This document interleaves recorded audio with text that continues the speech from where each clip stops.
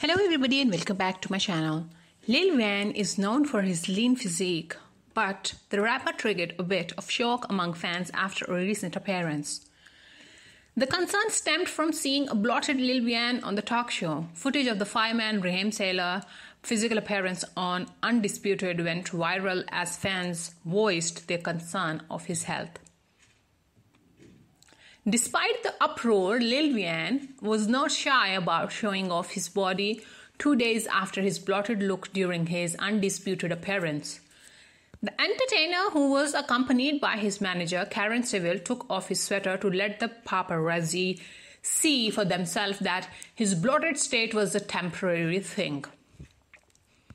The Young Money member was on hand to share the thoughts on the Los Angeles Lakers and their chances of winning another NBA title.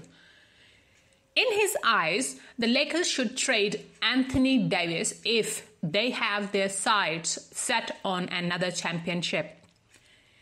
If the Lakers want to be a championship team in the future as well, they gotta get rid of AD, Lil Wayne told the Undisputed hosts.